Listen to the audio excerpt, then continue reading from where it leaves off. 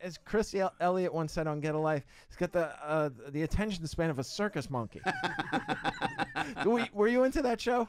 Yes. Oh my gosh, yes. he made me so happy. In fact, my first big job was in Cabin Boy. Oh, that's right. Oh my was gosh. working with Chris Elliott, which Why was didn't like I bring that up? Yes, like a Dream won a contest. And Adam. Yeah, and Adam Resnick. Adam yeah, Resnick. yeah. Oh my gosh. To me, their work is like the Rosetta Stone of modern comedy. Yeah. I love everything about, and they're delightful people. Well, it was wonderfully formative for me too. In that you were wonderful in that movie. Oh, I mean, thank what you a so great much. job Thank you did in that. Thank That was you. yeah. But it was wonderful for me in the sense that my first big thing, because I was in I had a bit part in another, like in a what we used to call cable movies. Okay.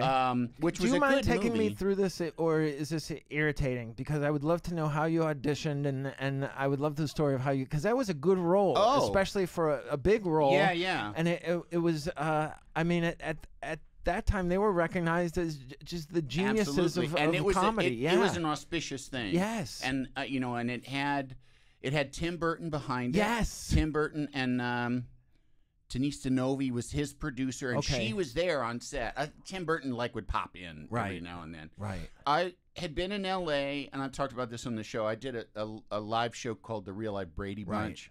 Yes. That started in Chicago, went to New York, was in L.A., and that was winding down. And because of the popularity of that show, I had gotten an agent in New York based on being fucking Mike Brady. They had an affiliation with an agency out here, a little agency, like they called it a boutique agency, a little agency, actually just down the street from here, literally 2 blocks down the street. Yeah, boutique meant that you paid for all post office trips and deliveries and things. Right. Yeah, the clients covered. Well, I found out delivery the thing, the real glue that bonded them all together was alcoholism. Oh my God. Yeah. You mean like America? But when I first came to LA, and I had these, I came here with an agent, which was already so lucky, and they sent me out on everything, and I was aware, I'm auditioning for all different kinds of things, and I got a job. I got a little bit part, and again, it was it was a movie called The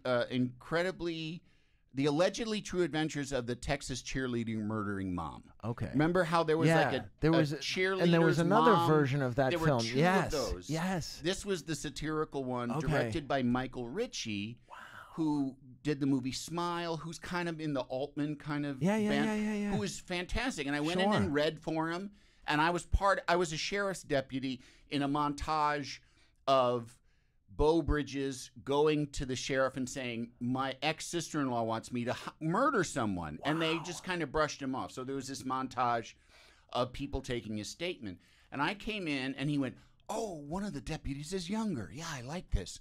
And then I read for him, and he's like, all right, great, you got the part. Amazing. And I never was heard like, of that. What the fuck? And I knew, and I had read for other things. Yeah. I remember reading for Golden Palace, which was the Golden Girls after, I think, B. Arthur said enough and left. Okay. The other Golden Girls Aftermash ran a restaurant or something. Yeah. It was for a part of an ethnic chef. I read, you look at me and you think that guy is from somewhere warm. Right, that's what ethnic meant back then. Yes. But I got the part in that movie, and then the next thing was Cabin Boy. Man. And playing the damaged man-child was right up my alley. Sure. And I read for it once. And who'd you read for? Just a casting director? Or casting director, for the first time. And put me on tape. And then great, and then thank you. That's what they always say. Great, thank you. That was great. They had me read again, and while I was still here. And then it was at the end of my Brady Bunch tenure. Okay. And I went back to Chicago. I drove my Toyota pickup truck back to Chicago. Was at my mother's house. How long a drive is that? On my mother's 2 house. days? It's a couple of days. Okay. Yeah. I mean, you can however long you want to make it. But yeah. They said we want you to come back and audition again, and I was broke. My mom was broke. Luckily, my uncle had backed his delivery truck into my mother's car. No way. She took the insurance money from that, bought me the cheapest Southwest ticket that we could get, which had like 4 stops on the way to L.A. Yeah. Came back to L.A., stayed with a friend in Venice, slept on her couch, borrowed Jane Lynch's car because Jane Lynch was back in Chicago and left her car there. Wow. So I borrowed her car, got a bunch of traffic tickets, which she got a call about, and she still fucking gives me, it's now joking, but she was pissed. Of course, because back then $600 could undo you. Yeah. It wasn't that much, but it was like, but I mean, I didn't have money. Right. And it's like I don't get parking tickets now hardly ever. I don't know what the fuck the problem was. Hardly ever. Yeah. Back then you had to be so careful. Yeah. But because if you got a parking ticket, all your profit was gone. Yeah. So I came back and I read again, once again.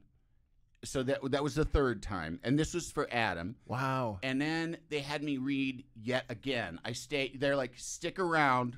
We know what's gonna happen. So I was at my friend's house, and I had gone and bought a foil tray and made a big tray of lasagna, and then I ate lasagna for every meal. That's awesome. And then after that, because the money was running out, I bought bologna, bread, and cheese. And then it was bologna sandwiches because I was there for like a week. Yeah. And I would buy a giant tub of peanut butter from a Costco or I forget what the name of the other place in L.A. used to be where you could get huge things of peanut butter. Yeah. And Smart and Final, maybe? Smart and Final, yeah. Neither smart, but final. Yeah. Yes, but yeah, that's what I would do. But okay, so you get the weekend. You're driving everybody who lives in L.A. crazy because here's this guy who comes out and is getting and I have nothing to do. I can't afford to do anything. Yes. So I went back right at the beginning of it, and then they had me come back one more time, like after 4 days of sitting around just waiting for just that. Yes. And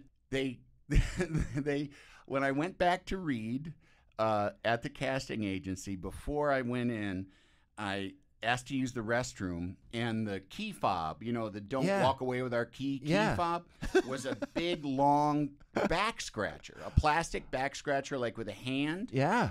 And written down the shaft of the back scratcher was, "I'm itching to read for you."